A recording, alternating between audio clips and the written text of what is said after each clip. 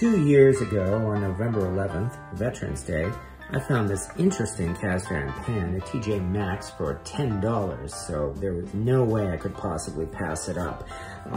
It says it is from Smith & Clark Iron Works. Now, this is not an American cast iron company. It means it was made in Asia, so you can see some irony in that. This is the same company that produces a lot of housewares for Marshalls and TJ Maxx. They're the ones who obviously had it imported.